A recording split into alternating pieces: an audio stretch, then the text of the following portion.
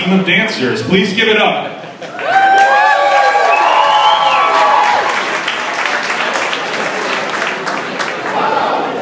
What is physics? Most people would just say that it's hard and boring, right?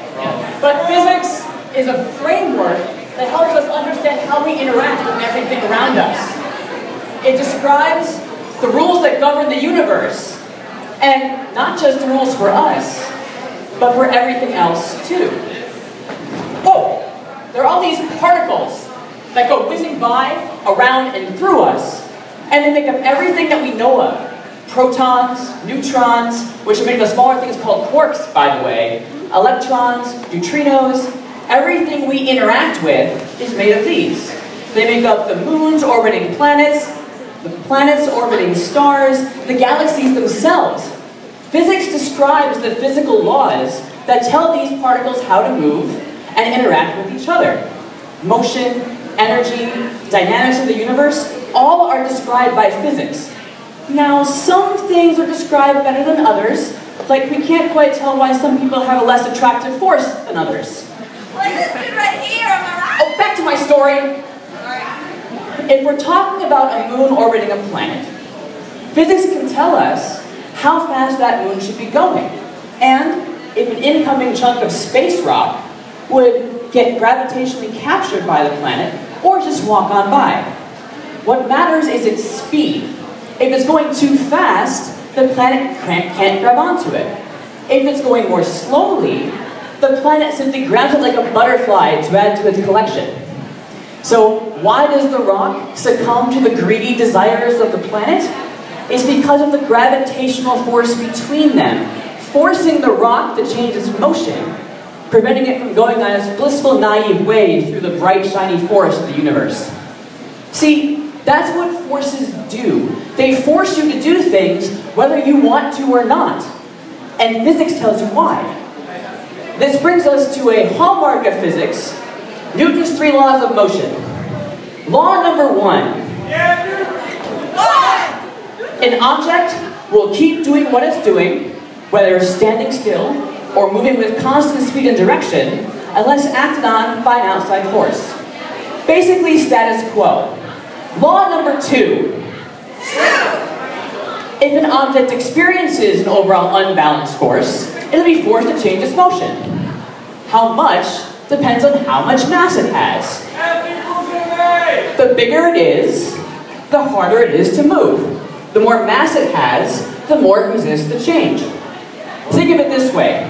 The more of a pushover you are, the more you'll be forced to do things. Law number 3. Probably the most quoted one. For every action, there is an equal and opposite reaction. So this means that if I push on something, that something pushes on me with the same force. But the resulting motion depends on the mass. Let's go back to the space rock and the planet. Yes, let's get over there.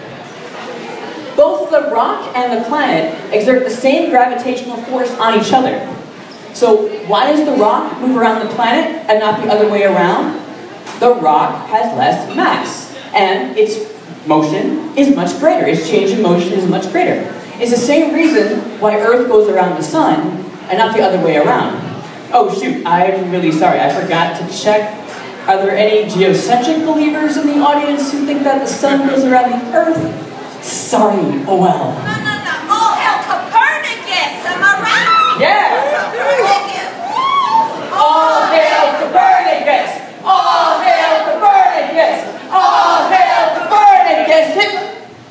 Now, usually when you think of forces, you think of a physical push or a pull, some kind of physical contact, right? Because you are human, and that's what we do. And yes, I said we. Contrary to popular belief, physicists are human too. I know, right? Crazy. We're not all robots or number-crunching zombies. Well, not all of us, anyway. Even though there's all this math involved in physics, we still have to deal with things in terms of how we work and process information. For a lot of forces, that's easy, but for gravity, you might notice it doesn't work that way. Earth doesn't have to reach up and grab us to pull us back down. Unless you're in an episode of The Walking Dead, or there's some parallel universe with zombie gravity. Forces that interact without touching are called field forces. Basically, they set up a field or a game board that determines what the pieces on it can do. Like that piece right there. And like that piece over there. And like these ones all up here. By the way, gravity is only an attractive force. There's no such thing as gravitational repulsion, no matter what science fiction writers want you to think. But if you bring in electricity and magnetism, then you can have repulsion. And as the saying goes, likes repel and opposites attract. But, not right now. Could you please do it later? Even though field forces act this way, we interact with a physical push or a pull. But wouldn't it be great if we could act like field forces? Like with some Harry Potter type magic? Or like the X-Men.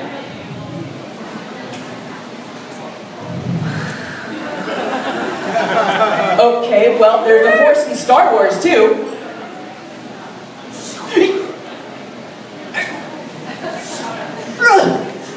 Okay, so since we can't do that, what's a physicist to do? We still have to describe things in terms that make sense to us. For these field forces, we say objects exchange virtual particles to communicate. Basically, we say that, well, there's still some kind of physical interaction going on. One object sends a messenger to tell the other one what to do. It's like there's a bunch of Harry Potter owls that are flying back and forth delivering messages saying, hey, get over here, or no, get away from me. Richard Feynman even wrote up fancy flight schematics for these owls.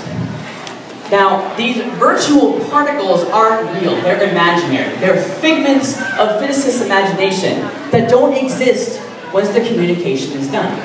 It's kind of like those letters that self-destruct when you read them, that the CIA would love and the NSA would hate. These virtual particles are ethereal versions of real particles that all have similar qualities and get the general label of boson. For gravity, it's called a graviton. For electricity and magnetism, it's the photon. There's also the W plus, and the W minus, and the Z. I know, physicists get pretty creative, right? But, the gluon is a really fun name for a particle, a very fun, creative name, because it actually describes what the particle does. Gluons are the glue that hold quarks together inside protons and neutrons in an atom. And you'll never find a quark by itself in nature. Never, ever. In fact, if you try to pry two quarks apart to make them separated, the gluons will keep pulling them tighter and tighter like a big rubber band, until eventually that rubber band will break. And their energy is so intense in that breaking, that snapping of the rubber band, that two new quarks are made that latch themselves right back on to those original quarks. Is there some other boson that I'm forgetting that maybe you've heard of? Higgs! What was that? Higgs! The Higgs! Isn't it so awesome that they found the Higgs, right? 3 cheers for the Higgs! Higgs! Higgs! Higgs! Higgs! But wait, what is the Higgs? And what's it to do with all of this? It turns out that the Higgs has everything to do with communication. See, the Higgs field that's associated with the Higgs bosons is everywhere in space. And different particles interact with the Higgs field differently. For some particles, the Higgs field doesn't care about them. It ignores them. How terrible is that? Poor particles. Other particles interact a bit more. They get a bit more attention as they go through the Higgs field. So what's the difference? What happens here? It turns out that the amount of interaction actually corresponds to the amount of mass a particle has. The more mass, the more the interaction. It really is matching up like that. A photon will just go zooming by through the Higgs field. It has no mass. Something else, like an electron or a proton, has more mass. It can't just go through the Higgs field willy-nilly. It gets slowed down by what's going on. See, the more interaction with the Higgs field, the more mass the particle has. The Higgs field translates this for us. See, even the fundamental particles know that communication is important. So we're humans, right? And we need to humanize the world around us. Some might call this anthropomorphize the world. Physicists are no different. And we need to talk about forces and things like that in human terms. And sadly, we're just muggles without the mail-carrying owls. Forces are everywhere. Whether it's a push from some other thirst attendee, a pull from a date who wants to get out of here, or, gravity that makes you spill your drink. Forces are everywhere and force you to do things you don't want to do, or maybe you might, and physics tells you why.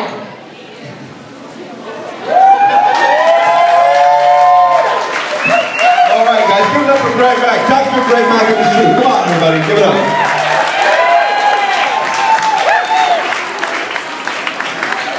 So I want to introduce these guys, by the way. This is Beverly Diaz. This is Boris Willis, who's the director of Boris Willis Moves. Sveta Pyntikova. Amanda Layton-Whiteman, who's the director of the Groundworks Dance Ensemble. And Richardson. And then special shout-outs to Liberto and Lowden to be the extra part of it. Thank you guys very much.